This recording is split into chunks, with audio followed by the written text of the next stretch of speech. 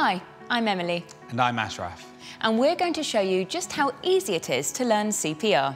CPR is short for cardiopulmonary resuscitation, so it's no wonder people call it CPR. What it's reminding you to do is call, push, rescue. CPR is something very simple and easy to learn. Something that you can do to keep blood flowing to a person's body and brain when their heart has stopped beating. This is known as a cardiac arrest. A cardiac arrest is the ultimate medical emergency, and without immediate help, that person will not survive. Now, there are lots of myths around CPR that often stop people from getting involved and trying resuscitation. They're afraid they'll hurt the person or make the situation worse. But if that person has had a cardiac arrest, they will die within minutes unless someone helps them immediately. So there really is nothing to lose by trying. And don't worry about breaking ribs. It's possible this could happen, but a broken rib is far better than not surviving. The chances are you're most likely to have to resuscitate someone you know, like a friend or a family member. We'll also talk you through how to do CPR on a child and how to use a defibrillator, known as a public access defibrillator. Public access defibrillators are available for any member of the public to use in the event of a cardiac arrest. So if you do happen to be in the right place at the right time, we really want you to feel confident about getting involved. Because the worst thing you can do is nothing.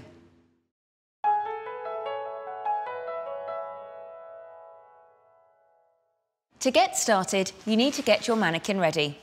You'll find it in your call, push, rescue kit. This personal training manikin is specially designed to help you learn the basics of CPR. So, first of all, you'll need to take your manikin out of its bag and unfold it, so we can show you how to get it ready. When you've got your manikin out of the bag, find the inflation tube, which is on the back, and fold it up like this to expose the tube. You'll see the inflation tube has two nozzles. You need to insert the shorter one into the inflation tube like this. This is a one-way valve, which means it allows air to go in, but not to come out. Make sure it is pushed in fully. Then open up the pump bag so that it fills with air. And connect it firmly to the manikin by pushing the inflation tube into the hole at the bottom of the bag.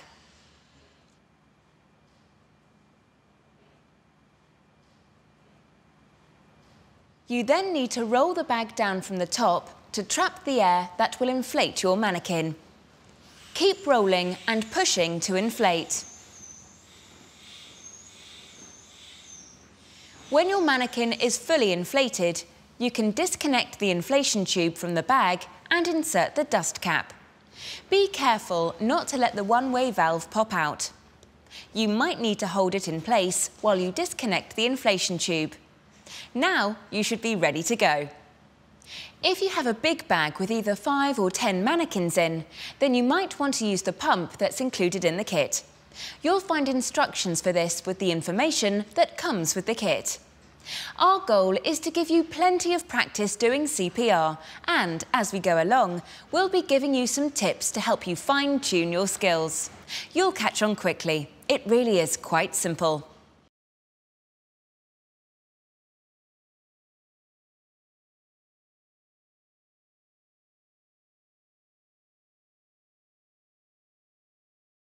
OK, let's start practicing.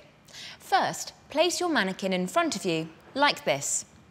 The manikin's chest should be at your knees, with its head to one side.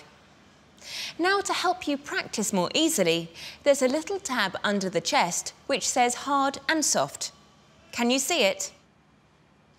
When it's pulled out, it activates a clicker that helps you know how hard and deep to push. But you can turn the clicker sound off by pushing the tab in, like this. But let's leave it on for now. Make sure it's pulled out so the word hard is showing. Now, when you press down deep enough, you'll hear a click. Let's warm up with one of the most important parts first, which is pushing on the chest. Watch Ashraf to see where your hands should be placed. Place the heel of one hand on the centre of the chest. Place the heel of the other hand on top of the first and interlock your fingers. Lean over the chest with your arms straight down. OK, now you do it. Place the heel of one hand on the centre of the chest. Place the heel of the other hand on top of the first and interlock your fingers, just as Ashraf is doing. And now, with your arms straight, push down, and then let the chest rise all the way back up again. Are you pushing straight down? Don't worry about making mistakes. This is just practice. Make sure that the heel of your hand is in the centre of the chest.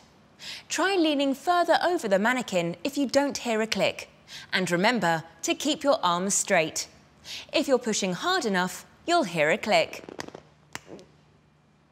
All right, you've just done one of the most important parts of CPR, pumping blood around the body.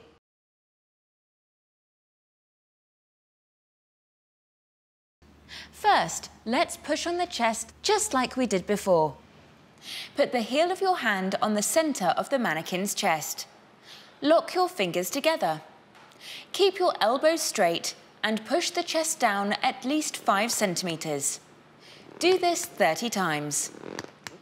1, 2, 3, 4, 5, 6, 7, 8, 9, 10, 11, 12, 13, 14, 15, 16, 17, 18, 19, 20, 21, 22, 23, 24, 25, 26, 27, 28, 29, 30.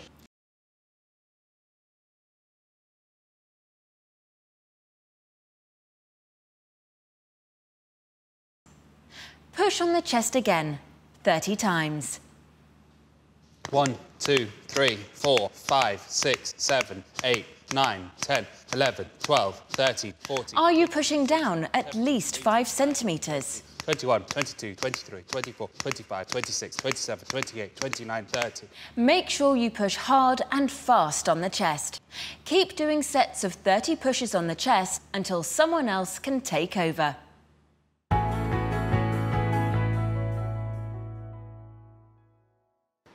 How do you know if the person really needs you to push on their chest in the first place? Watch us for a moment. Let's say we've just arrived at a scene where someone's collapsed.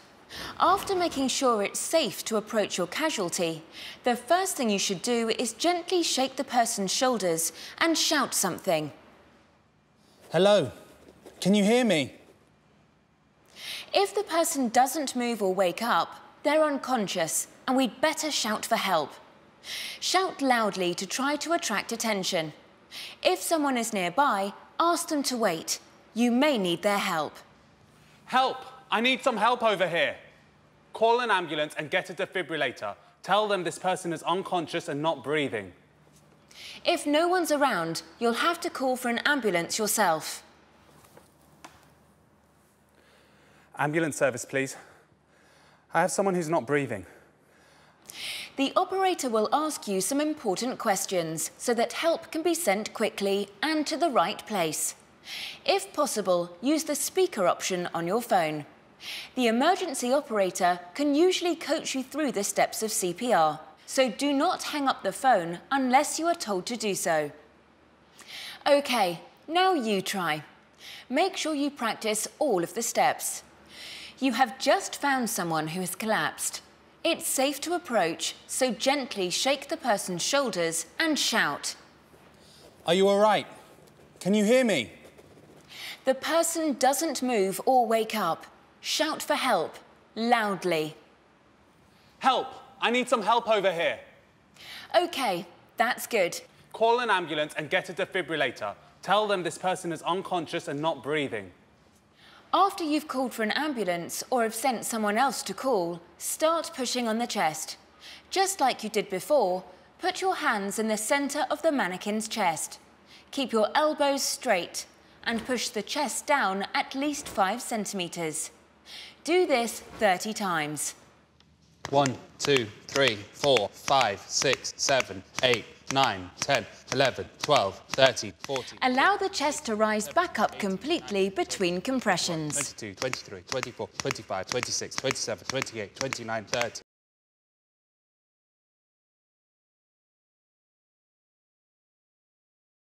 30. More pushes. 1, 2, 3, 4, 5, 6, 7, 8. Keep your arms straight as you push. It makes it a lot easier. 17, 18, 19, 20, 21, 22, 23, 24, 25, 26, 27, 28, 29, 30. Continue pushing on the chest 30 times for as long as you can, until help arrives or the casualty starts to breathe normally again.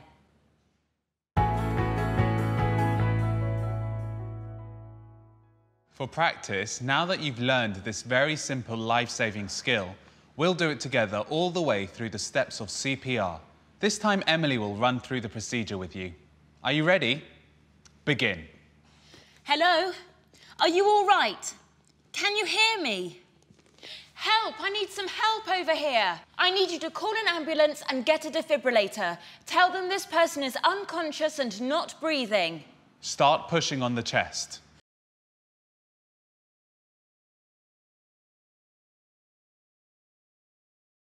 1, 2, 3, 4, 5, 6, 7, 8, 9, 10. Keep your arms straight as you push. It makes it a lot easier. 16, 17, 18, 19, 20, 21, 22, 23, 24, 25, 26, 27, 28, 29, 30.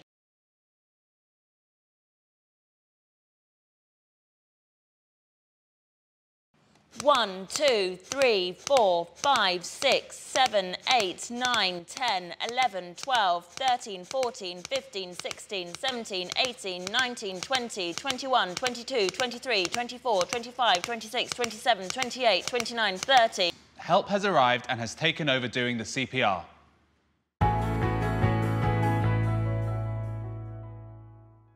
Now we'll turn off the clicking sound so that you get to practice without any help from the manikin clicker. Push the tab in completely. Let's go through the whole sequence again, from discovery till the arrival of help. Be sure to push hard and fast on the chest. Hello? Are you all right? Can you hear me? Help! I need some help over here. I need you to get an ambulance and a defibrillator. Tell them this person's unconscious and not breathing.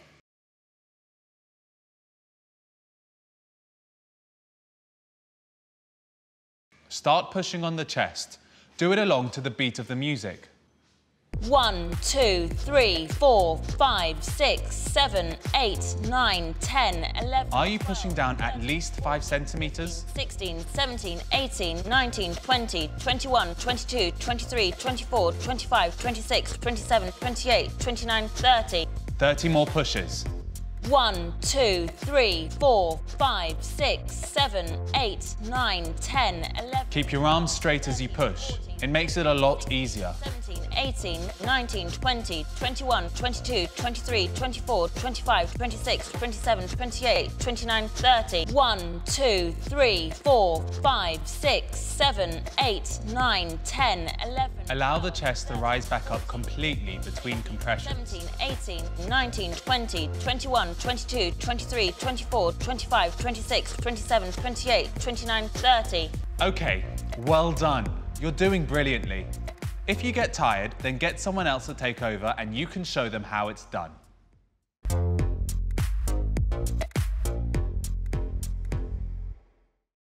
So there you have it, CPR in all its basic life-saving simplicity. That wasn't so bad, was it? Now you know how to give immediate help to an adult whose heart has stopped beating. The real beauty of this is, if you come across a child who needs CPR, you can use the same techniques quite safely. However, there is a small change you can learn for doing CPR on children, which we cover in another chapter of this DVD. You'll also find information there on how to use a defibrillator and how to put someone in the recovery position, all potential life-saving skills. Let's hope you never have to use CPR. But if a situation arises when help is needed, don't hesitate. You know what to do. If you see an adult who has collapsed, go ahead and do the other skills. Check for responsiveness. Shout for help. check for normal breathing, phone for an ambulance, and keep pushing on the chest hard and fast. That's better than doing nothing at all. Please don't just stand around thinking someone else can do it better or that you're going to mess it up. If in doubt, when you call for an ambulance, they can talk you through CPR if you're unsure or have forgotten anything. Remember, a person who has stopped breathing cannot get better without immediate help. And now you know how to provide that help. Thanks for your time. We really hope you feel more confident now about helping someone in an emergency. All you need to do is remember, call, push, rescue. Now, when someone asks you, "What did you do today?" give them this kit so that they can learn CPR too.